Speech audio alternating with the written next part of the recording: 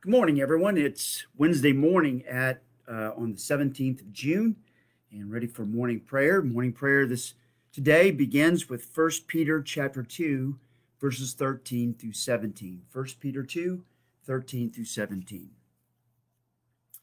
Be subject for the Lord's sake to every human institution, whether it be to the emperor as supreme, or to governors as sent by him to punish those who do evil and to praise those who do good. For this is the will of God, that by doing good you should put to silence the ignorance of foolish people.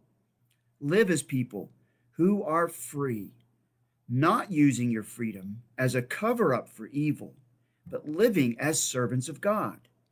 Honor everyone, love the brotherhood, fear God, honor the emperor.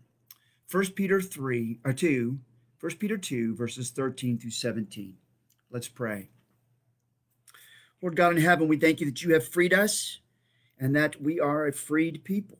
You're the one who emancipated us, just as you did our forebears from Egypt under their taskmaster, who forced them to slave away and labor day after day, week after week, for years, Lord.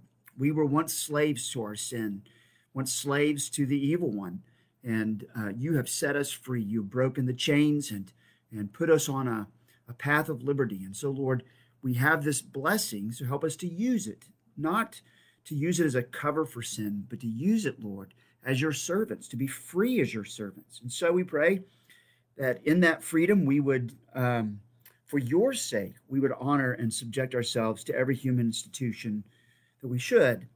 And so we pray for that help, that we may be those who are honorable, that we may put to silence the ignorance of foolish people.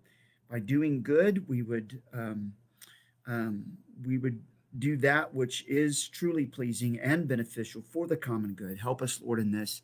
It's not always easy to decipher what that is, and so we pray for your help.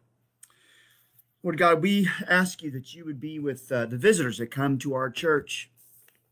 And we are so grateful for those that we've had over the last year or so, and some who have stayed. And we pray that you would help us to be, continue to be the kind of church that is a welcoming church, and that people who come to visit, even if they're not Christians, would know that they are with Christians, but they're with Christians who will be patient and tolerant and careful and caring, and that some would belong and believe with us, and as we pursue truth, worship, and Christian love, to equip us to make disciples, Lord.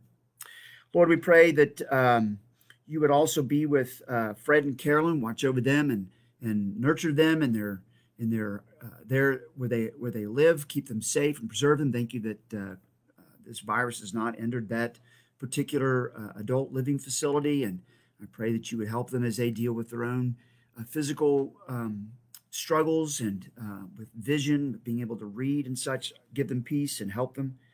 Watch over, Lord, watch over Stephanie and continue to preserve her. May she know that you're walking with her. May she thrive in your goodness to her.